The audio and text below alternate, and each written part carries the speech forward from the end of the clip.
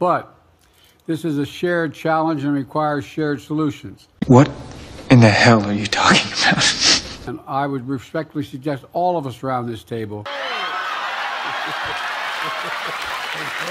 have a responsibility to work together to seize the opportunities and manage the risks. What the hell are you talking about? Of this technology, which are so critical to our collective economic future. I have a brain cloud. Did you just have a brain fart? Finally, as I said yesterday, America's commitment to the Asia Pacific is unwavering. I never knew what the hell it meant. Maximum effort.